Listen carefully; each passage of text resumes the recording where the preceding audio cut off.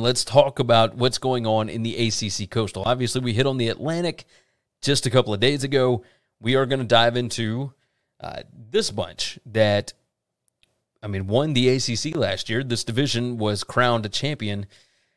But the Pittsburgh Panthers is who we will begin with, and they were, what's the best word for this bunch? They were interesting last year.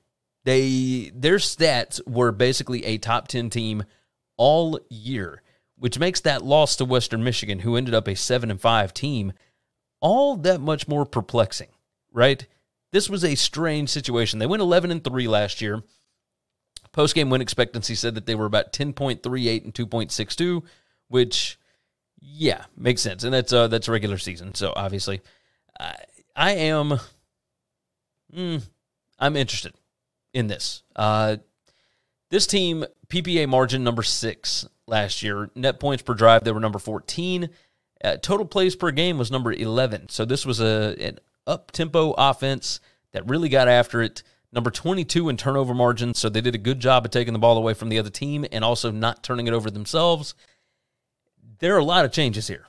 A lot of changes. Obviously, you lose Kenny Pickett, you lose Jordan Addison, you lose Cam Bright, Lucas Kroll, the tight end. Let's move on to the offense. Let's talk about the offense first. New offensive coordinator Frank Cignetti Jr., he was the OC at Boston College. He replaces Mark Whipple. At Boston College, they were running very pro-style kind of stuff, not exactly what Whipple was doing.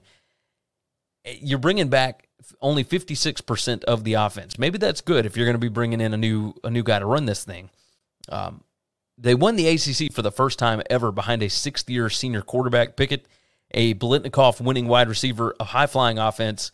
Like, what do you do next? You go pro-style. Like, this move kind of doesn't make a ton of sense, but if you were ever going to do it, now would be the time when you've moved away from your quarterback and your stud wide receiver, etc.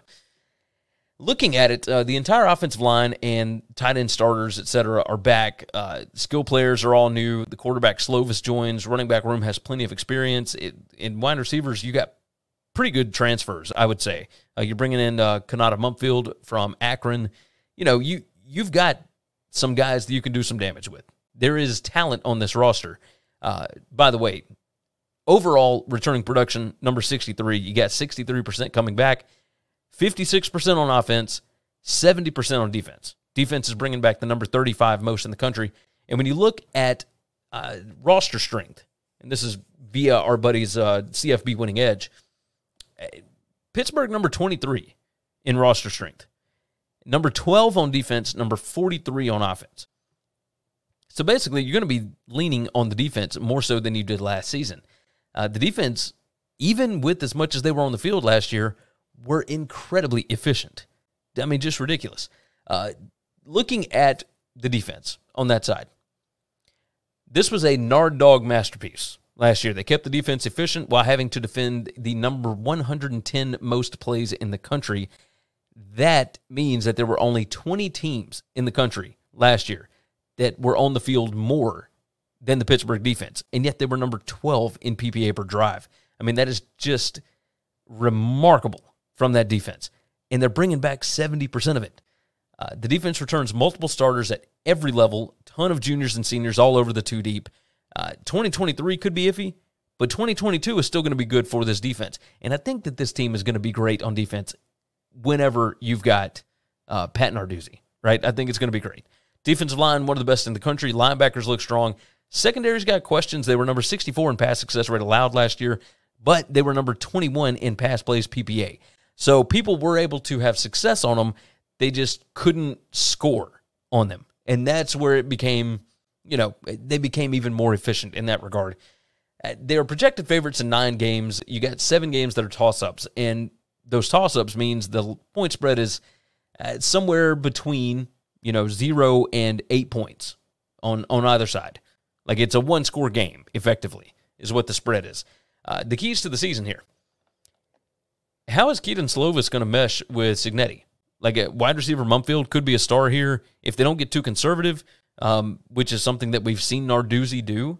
But Mumfield with Slovis, that has the makings of something pretty interesting.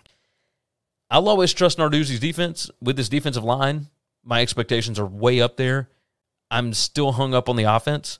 The move just didn't make a whole lot of sense, other than we know that Whipple and Narduzzi didn't always see eye to eye.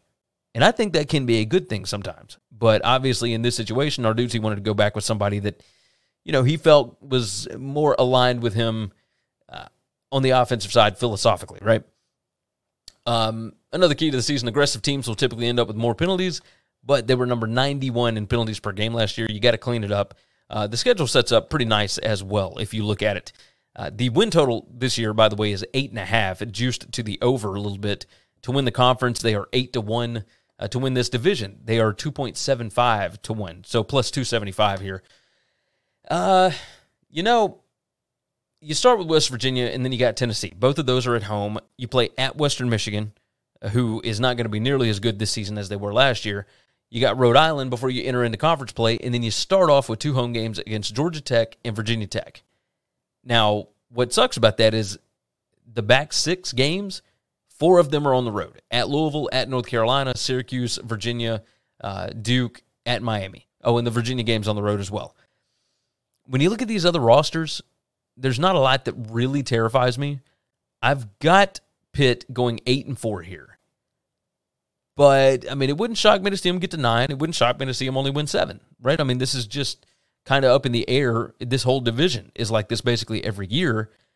I am curious about it. I will certainly say that. I've got a loss to Tennessee, loss at Louisville, loss at North Carolina, and a loss at Miami. Yes, a lot of those are on the road. I could see them winning some of the road games, maybe giving up a home game to Virginia Tech or Syracuse or whoever, right? You could even lose that first game to West Virginia. So there's no telling. But I like them at 8-4. I think that sounds about right with this team. I am so interested in what this offense is going to look like. That's the biggest thing for me is you go from having one of the most efficient offenses in the country last year. You lose your quarterback, you lose your star wide receiver, but you bring back a lot of everything else, the bones that made that thing run. Can you recreate it, but make it a little more conservative, which is what they're going to try and do with Cignetti? We'll see. We will see. Next on the docket here, the Miami Hurricanes. And last year was interesting, obviously, because, they finished second in the Coastal, but they got a new guy coming in. We'll turn it over on the screen here. Miami went 7-5 last year. And, of course, now you move to Mario Cristobal. The way that coaching change went down just left a bad taste in my mouth. And, obviously, I don't have anything against Miami. It was so businessy and so, leaving Diaz out to dry, right? I hated that. Absolutely hated it. But regardless, it is what it is. We are now at this situation. Number 21 in returning production this year. They went 7-5 last year. Post-game win expectancy was almost the exact same, 6.98 wins for them when it came to the stats. Their projected SP Plus record is 9-3 this year. They are bringing back 81% of their defense. The offense is losing quite a bit. They're bringing back 69% on that. But roster strength, number 9 in the country. This is still an incredibly talented unit, and the offense is more talented than the defense when it comes down to it. When you factor in recruiting rankings and experience, etc., it all goes in there. Let's talk about the offense first. Offensive coordinator Josh Gaddis, of course, comes over from Michigan. He burned a couple of bridges on his way out of Ann Arbor. I think we can say that safely. But I'm not sure that we've actually seen what his offense looks like. And I don't know that we will see it this time, right? I don't think Mario Cristobal is just going to give him the offense. Cristobal, it's going around on Twitter today. He had Justin Herbert and only let him pass on 47% of available snaps. It's just kind of a waste when you've got a quarterback talent like that, but you want to play it so close to the vest so that you don't get beat. Is Cristobal going to want to continue to play scared and play conservative and don't beat yourself? In doing that, you can end up beating yourself. That's what gets a little crazy. If you've got the talent to be able to do it, and the quarterback, which he certainly does with Tyler Van Dyke, maybe you got to open it up a little bit. We'll see if that's what Josh Gaddis wants to do, if that's his thing, or if they continue to play a little bit conservative. Gaddis, of course, was under Harbaugh at Michigan, and we know what Harbaugh liked to do. He'd run the ball, very pro-style, very conservative kind of stuff. The quarterback, Tyler Van Dyke, he's turned into a superstar since entering in last year after De'Aaron King hurt his shoulder. I don't know how he's going to gel with Gaddis. Plenty of talent on offense, especially 2 new skill transfers. They got guys coming back from injuries. Offensive line looks strong. They weren't great in 2021 for sure. The rushing success rate last year was number 102. I mean, just not able to get it done as far as that goes. Passing success rate, number 56. I think it would have been higher had Van Dyke been playing the entire season. But regardless, they were number 16 in explosive play rate on offense, and that is pretty good. PPA per drive is number 60. It could be better. I would expect it to be better this season. Moving on to the defense, Kevin Steele takes over as the new defensive coordinator. He had a knack for creating top 20 units at Auburn under Malzahn up until that last season where Malzahn ended up, and they lost a bunch of guys heading into that season. So they were having to rebuild it. But Malzahn, of course, not left, but was relieved of his duties. And then, of course, there was all the mess that went on where the Auburn brass was trying to get Kevin Steele the job. Would not surprise me if he gets brought up again when they end up getting rid of Brian Harsin. But I digress. Defense brings back 81% production. As I mentioned, safety Bolden is gone. The linebacker McLeod, defensive end Johnson are not going to be there. Still lots of toys for Steele to make work this year because they've got, it's a bunch of talent there. You got Miami talent. Secondary was number 24 in pass success rate last year, but they were number 65 in passing PPA. The defensive line was bad against the run, at least rushing success rate. But, they were number 20 in stuff rate, so there's promise. Like, they were able to get back there. Maybe they just couldn't tackle. So there's things to work with here. Some of these numbers did not make sense when I started looking over it.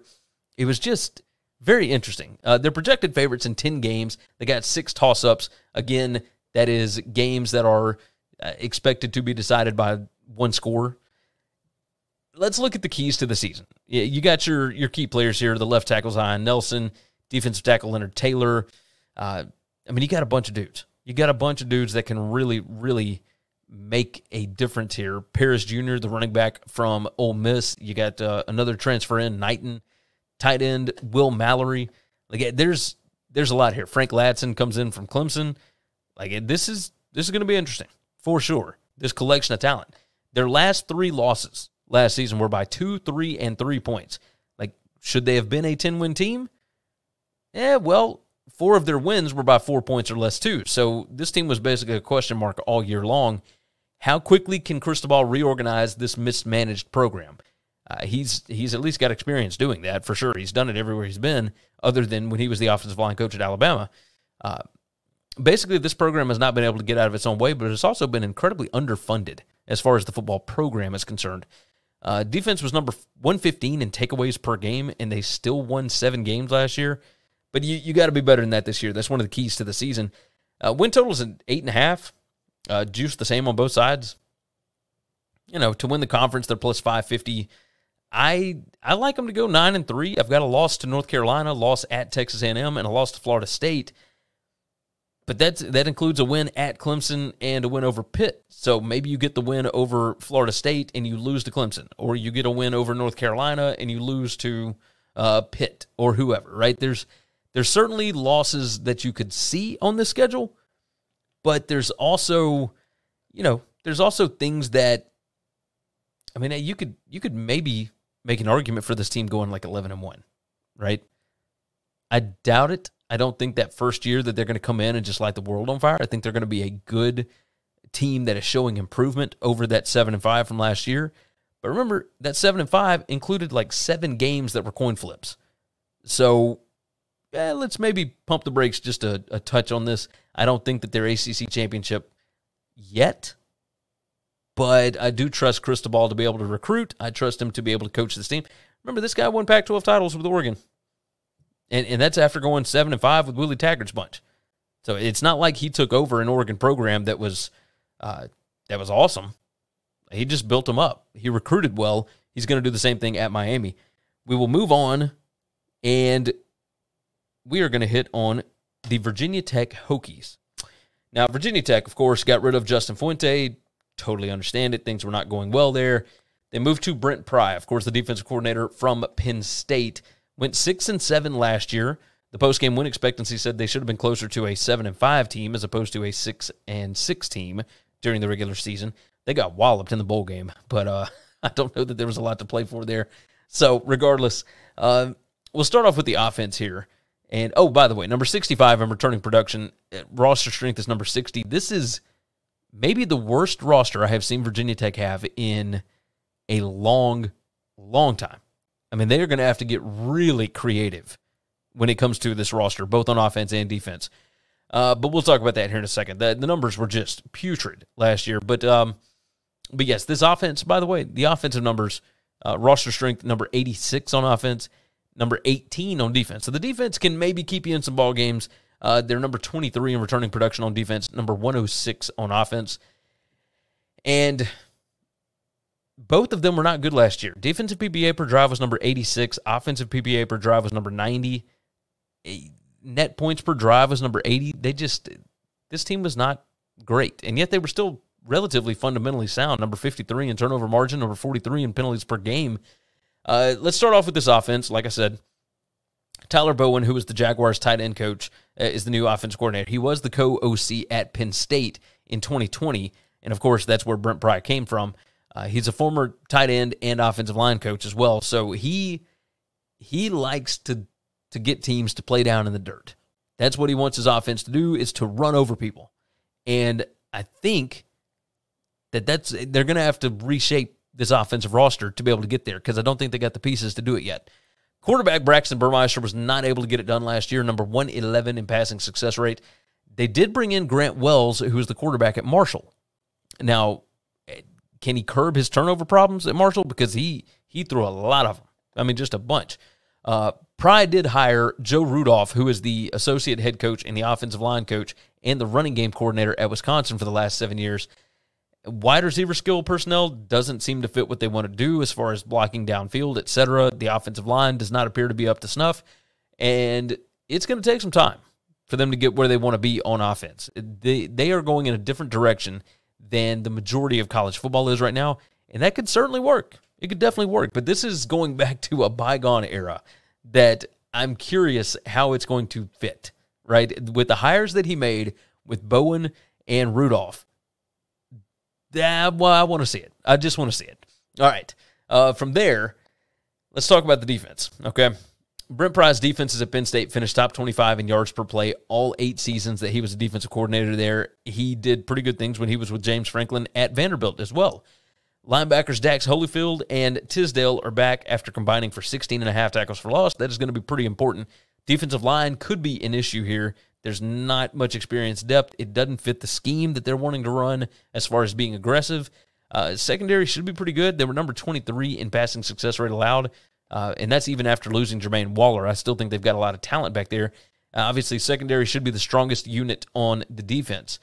They're projected favorites in 7 games, and I would assume most of that is based on the talent that is going to be on defense. I don't know that I think that this is a 7-win team. I'll tell you that.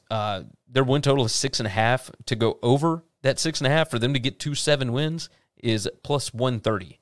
So it is significantly juiced to go under 6.5. Looking at the keys to the season, it's going to take a long time to fix this. The hires on offense look like they're set up to shorten games, use tight ends, etc., because they don't expect to be able to get a ton of skill talent. I would assume that's why he's going that direction. Or it could just be, let's zig when everybody else zags. Maybe that could be it. It looks like the VT admins are playing the long game here. I think they're going to give Pry plenty of time to clean up the roster. I assume that they feel like they kept Justin Fuente maybe a year too long, maybe 2 years too long, and they're going to give Pry enough time to build his way back out of this, right? Because they know that the hole was dug pretty deep down, so they're going to have to get him in. The back half of the schedule is set up for immense success, if you look at it. Defensive strength is a nightmare matchup for Virginia's offensive scheme. You look at after that bye week, you've got, before the bye week, you get West Virginia, at North Carolina, at Pitt, and then Miami. And then you take a bye week, you've got at NC State. But then once you move on from there, Georgia Tech, at Duke, at Liberty, and Virginia. You could reasonably win all of those. I've got them actually starting off 2-6 on the season and winning the last 4 games to get them to 6-6. Now, obviously, that's not going to go over the win total, but I think if you get to a bowl game in year 1 with this roster and the way that you're wanting to play, I mean, that's a commendable job. So I like the hire of Brent Pry. I like what they're doing here. I think it's going to take a little bit of time for them to fully build this thing up, but obviously, we'll get there when we get there. So let's go and hit some more ads, and we'll hit the last 4 on the back end. Let's take a break from the show for just a minute to give you some info on things you should know about. Follow the show on Twitter, @WinningCures, or you can follow the guys @GaryWCE and @ChrisB Giannini, or you can also follow us on Facebook.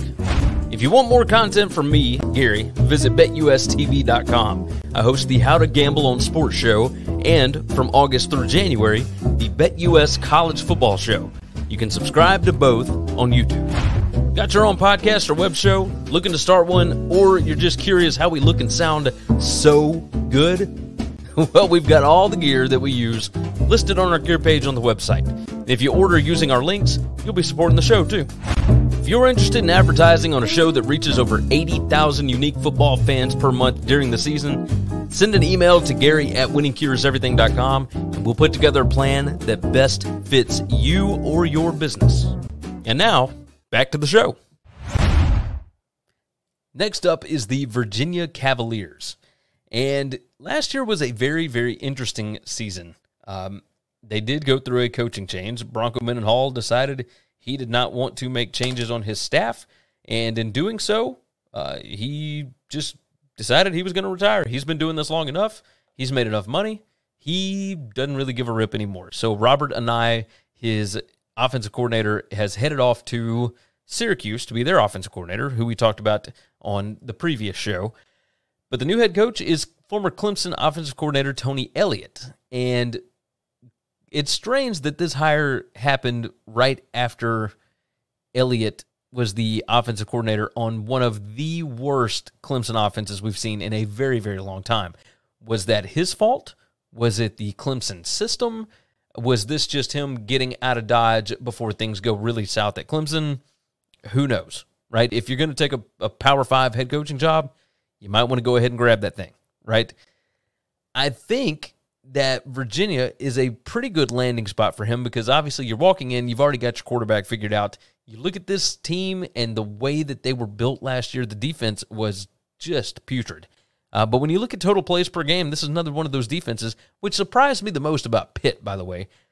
This is a defense that was on the field a lot. This team ran the number 17 most plays per game in the country. This is nuts. I mean, they were number 117 in PPA per drive on defense, but number 5 on offense. So you won't find a bigger difference than these guys last year. This defense was just putrid. We'll start off. Remember, the biggest losses here, they lost their entire offensive line. They lost the tight end, Jelani Woods, the defensive end, Mandy Alonso, et cetera. They lost some dudes. I mean, big time. And a lot of them to transfer, et cetera. The new offensive coordinator is Des Kitchings. He was the Falcons running back coach, a former NC State co-offensive coordinator. I don't know a lot about him. I'm not going to lie. I don't know a ton about what he did when he was at NC State. But who knows? I mean, I trust Tony Elliott, I think. Brennan Armstrong is the key here. He's got plenty of receiving threats. He's got Wicks. He's got the tight end Mish back. He doesn't have a single starting offensive lineman back, as I mentioned. Look, Anae, the former offensive coordinator, threw the ball 62% of the time last year. Do they continue that philosophy, or do they balance it up a little more so that they can help the defense out? That's what I'm curious about when it comes to this offense this year. So, now that we're going to talk about this defense, I think they made an absolutely phenomenal hire on defense. John Rudzinski, he spent the last 4 years as the Air Force defensive coordinator, Air Force number 4 in total defense in 2021. So this was a monster hire for them. Defense was a disaster in 2021 for Virginia. They lost linebacker Taylor, defensive end Alonzo Hurts. If you change philosophies on offense, maybe that's going to help you out a little bit more, keep your defense off the field more. They were number 7 in offensive plays per game, number 98 in defensive plays defended per game. That's just ridiculous. Just ridiculous. Rudzinski's defense, number 16 in yards per run allowed last year. That's 3.43 yards allowed. Virginia was number 123 in that metric. The linebacker Nick Jackson should help, along with the transfer defensive end Cam Butler. I'm so curious about this because I don't know that the personnel that he's got right now is what Rudzinski wants to work with, but he has been a whiz at figuring out how to stop the run with whatever he's got. That's what he did at Air Force for all those years. Like, I think he's been there at DC since 2018, if I'm not mistaken. I'm interested. I'm interested for sure. Keys to the season, by the way, they're projected favorites in 7 games, which I found a little bit surprising, especially with all that they lost. They're number 80 in returning production in the country, number 58% coming back. That's number 96 on defense, number 75 on offense. As far as defense goes, you're only bringing about 55% returning production. Maybe that's a good thing. Like, if you've already got a bad defense, why would you bring back the same guys and expect them to get better? I don't know. But keys to the season: can a defensive shift to focus on stopping the run improve the defense, even if the talent is lacking? The transfers should help on the defensive line. At least you would hope they would. Curious if the completely rebuilt offensive line will be able to block for the quarterback Armstrong. If so, he's got a ton of weapons that he'll be able to work with. Other Clemson offensive coordinators that have taken head coaching jobs have not fared so well. Chad Morris, Jeff Scott. What is Tony Elliott's team going to look like? Is this going to be just a rebrand of Clemson, of the same system, or is he going to do some stuff outside of the box? That's what I want to know.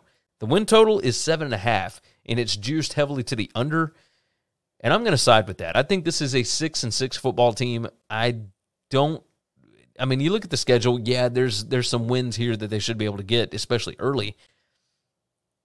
Even still, with all the change going on here, I think it's going to take some time for them to really get into it. They got some layups, though. I mean, you got at Duke, you got Old Dominion, you got Richmond, you got at Georgia Tech, you got Coastal Carolina coming in, which I think could be very interesting. You play at Virginia. I think there's plenty of losses on here.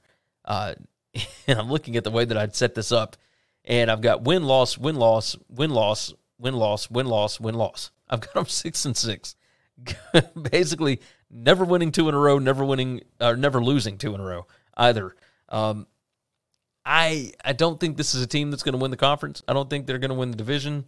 I do think Brennan Armstrong is going to put up some crazy numbers, but I think this is another one of those where the coaching change and the philosophical changes are going to maybe give them some losses that you wouldn't expect and wins that you wouldn't expect. And I think you should expect that for most ACC teams. So I've got them 6-6. I like Virginia. I don't like them that much this season. I think moving forward, maybe things can be really good. But yeah, I mean, Brendan Armstrong's going to be a lot of fun. I just don't know that it necessarily equates to a bunch of wins. I'll say that. All right. That moves us on. We've got 3 more that we want to hit. I've already gone to an hour, so we're going long again. It is what it is. The North Carolina Tar Heels. And I have to write my time down. Excuse me. Da-da-da. The North Carolina Tar Heels, of course, led by one Mac Brown. He's been here for, I believe this is his 4th season now. Things did not go well last year. 6-7, lost the bowl game to South Carolina. Defense was bad. Offense was okay, except for in the games where they really needed them. Post-game win expectancy was 5.81 and 6.19. So they went 6-6 in the regular season, and that's exactly what the numbers said they should have been. When you look at turnover margin, number 86, that is definitely not good. It's going to get you beat more oftentimes than not. Penalties per game was okay, number 57, whatever. Their PPA margin was number 68, and that includes PPA per drive on offense of number 29 and on defense of number 96. So this defense was putrid. Returning production, number 68 in the country. They're bringing back 62%. On offense, it's only 48%. On defense, 76%. Roster strength, the offense looks like it is not in great shape, but the defense is number 10 when you include, of course, recruiting rankings and experience, etc. So roster strength, of course, brought to you by the guys at CFB Winning Edge. So you can go check them out, join their Patreon, etc. The offense coordinator, Phil Longo, still doing his thing. The offense was kind of rolling last year. Number 11 in rushing success rate, number 17 in explosivity rate. We've watched Sam Howell for 3 years. Now he's off to the NFL. Obviously, things did not go as well last season. Everybody kind of thought that he was going to be a first-round quarterback, and he did not pan out to be like that. But I wonder if that was more so him, or if that was the fact that the offensive line was number 69 in havoc rate allowed and number 84 in stuff rate allowed. That stuff just doesn't, those numbers do not mesh with the fact that they were number 1 in rushing PPA per play last year. That just, it does not mesh. So the offensive line could run block, but they couldn't pass block? Okay, you got me. What I want to know is, what do you get out of the quarterback this year? You knew kind of what you had with Sam Howell, so long as he was protected, for sure. But what do you get out of the quarterback, Drake May? What do you get out of Jacoby Criswell? Whoever ends up being the starter here. Wide receiver Josh Downs is an absolute stud. There's more playmakers, but the offensive line and quarterback, you got to hit. You got to hit those spots. Moving on to the defense. Defense declined last year. Obviously, you look at how bad they were. I mean, it's not great. So Jay Bateman, of course, was let go, and Mac Brown does what he always does, and he brings in somebody that he has worked with in the past, somebody that was out of football. Gene Chizik moves in, former Auburn head coach and former North Carolina defensive coordinator. So what a decline for them. They went from yards per play defense in 2019 to number 50, 2020 to number 74, 2021 to number 105. I mean, just a steady decline, getting worse and worse. And the crazy thing is they've got talent. They've got dudes. They recruited well. And yet they could not get it done. And I don't know if that's because of the offensive ideas or what. 15 of 19 players with 200-plus snaps returned, so that is certainly good, especially when it comes to returning production, etc. Chizik has a pedigree, but he has not been part of a top 40 defense since he was at Texas under Mac Brown back in 2006. They've got an incredibly talented defensive line. You got to get them to stop the run. They were number 115 in rushing success rate allowed last year. Just putrid. Projected favorites in 8 games. Okay, their win total is 7.5. Juiced to the under at minus 140. I think this is an incredibly talented team. The offense could take a little bit of time to figure out, but I think you could line up Phil Longo with a high school team and he'd be able to put up points. So I think that the offense will be fine. Keys to the season. Even with an experienced quarterback in 2021, the turnover margin was number 86. I think part of that might have been the offensive line. The offense was explosive and efficient, except against teams with a pass rush, as you saw against Georgia Tech last year. Just putrid. Chizik has got to figure out this defensive line. They're too talented to be number 107 in stuff rate, number 107 in havoc rate. I mean, just putrid. Let Rucker and Silver, etc. loose. Just let them go do their thing. Don't make this defense too complicated. I think that might have been the big thing. You got to figure out the defense. That's the key to the season, is defense. They've recruited well. They gave up an average of 9.42% more points per game than their opponents were averaging. Like, that's when you're giving up almost 10% more points than your opponents are actually averaging for the season, that's bad. I mean, I don't even know what to say. I've got 7-5 on here, but I also have, just looking at the schedule, I've got them at 8-4. I've got losses to Notre Dame, Pitt, at Virginia, at Wake Forest. I've got a win over NC State, a win at Miami, a win over Virginia Tech, and then I've got them winning all 3 of the games to start off the season: Florida A&M, at App State, and at Georgia State. Which, by the way, you are a P5 program. What are you doing having games at Appalachian State and at Georgia State in the same seat? This just does not make sense. I mean, what are you doing? Regardless, I do think that they are more talented than these teams. I think they should be able to get those wins. The changeover to Gene Chizik could work out beautifully, or it could be a disaster. I don't think it could be a whole lot worse than what it was last year. I will say that much. So we'll have to pay attention to this. We'll have to see exactly what ends up happening. But I do have them at 8-4, and I feel pretty good about it because I think that they've recruited well. I think they've done a good job. I don't know. I like North Carolina. I just think they're too talented to continue to do the same crap that they've been doing. So, with that said, we will move on, and we're moving to the Georgia Tech Yellow Jackets. And yes, this is going to be rough. So if you are a Yellow Jackets fan, I apologize to you right now. But this looks like this schedule was set up by somebody that wanted Jeff Collins to get fired. Why you would do this, I mean, I have no idea. I can't make sense of this at all. We'll get to the schedule. We'll get to the. I'm still, every time I look at this, I get more and more perplexed because, my God. I mean, you open up with Clemson, and obviously that's a little bit of an ACC thing, but you go Western Carolina, that's good, get a little bit of confidence, but then you play Ole Miss and at UCF. I mean, and then your first, or I guess your second conference game is against the defending ACC champs. So they are number 123 in returning production. That's number 103 on offense and number 119 on defense. 44% coming back on defense, 48% coming back overall. Post-game win expectancy last year was 3.54 and 8.46, so it was right around what they ended up, which was 3-9. Their projected SP Plus record is 3-9 again. The roster strength is not great.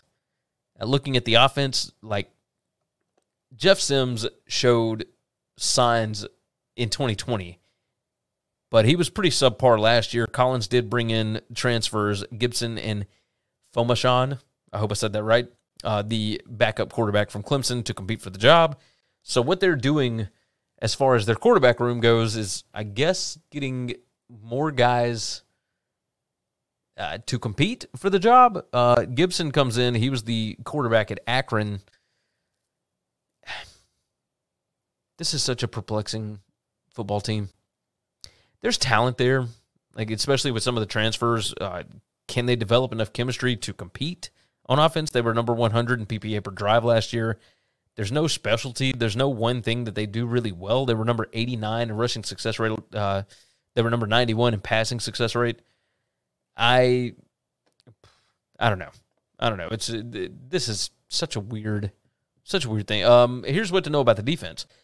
Andrew Thacker's third year as defense coordinator. They did well against the run, number 33 in rushing PPA, but when you look at their rushing success rate allowed, it's number 93.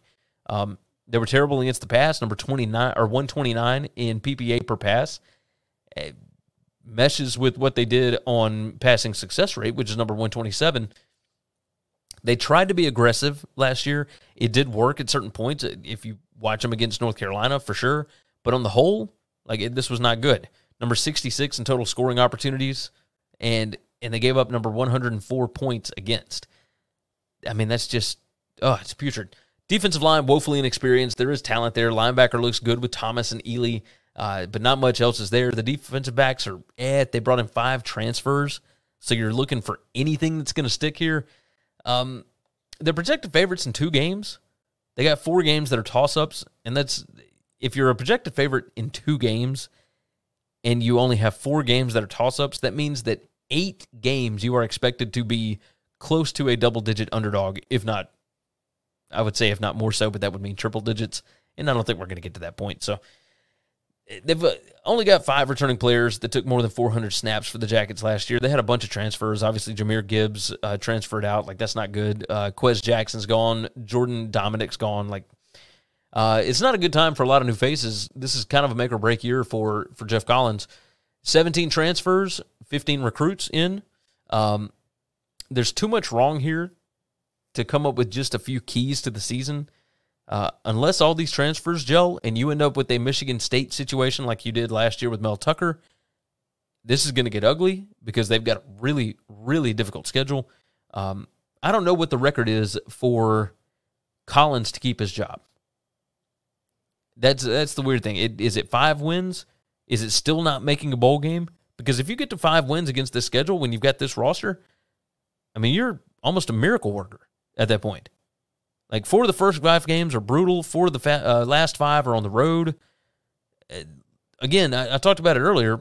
Their win total's 3.5. I think that I like the under. I've got them at 2-10 here. I mean, you start off, and 4 of your first 5 are Clemson, Ole Miss, at Central Florida, at Pitt, and then on the back end, 4 of your last 5 are at Florida State, at Virginia Tech. Then you play Miami at home. You got at North Carolina and at Georgia. I mean, where are you supposed to get your wins? Western Carolina and Duke are the wins that I've got on the schedule. Like, I don't know that you can beat Virginia because I don't know that you match up talent-wise. I wonder. I wonder about this. This does not look like things are going to go well for Jeff Collins at all. Maybe you figure out who the next guy is going to be, because I don't see things working out here. Like, things have not gone to plan for one Jeff Collins, for sure. All right, we'll close off. We won't spend long on this one. I spent longer on Georgia Tech than I anticipated. I apologize for that. But yes, we will talk about the Duke Blue Devils and Mike Elko. Voluntarily walking in to take over this gig. This bunch went 3-9 last year under David Cutcliffe. Of course, Cutcliffe is now like an assistant to the commissioner on football side or whatever for the SEC. So he got talked to by Texas about coming in to maybe help run their offense a little bit, maybe not as a coordinator, but as an analyst, whatever. He ends up with the business side of the SEC. So their post-game win expectancy last year was supposed to be more of a 4-win team as a 3-win team, but regardless, their PPA margin was putrid. They were not great on offense, but they were even worse on defense last year. Number 120 overall PPA margin. That's number 83 PPA per drive on offense, number 126 PPA per drive on defense, which means that there were only 4 teams in the entire country that were worse than them on a per-drive basis last year. Returning production is number 115, which makes sense. I mean, you got a coaching change, especially coming off of a bad season, etc. This is the worst roster in the ACC, and it is not even close. I mean, not even close. At least the schedule, like they set up the schedule to where you could get a few wins here. I mean, my gosh, just ridiculous. You start off with Temple at Northwestern, North Carolina, A&T, and then you play at Kansas. So like there's winnable games right off the bat. So not too shabby here. Let's talk about the offense though.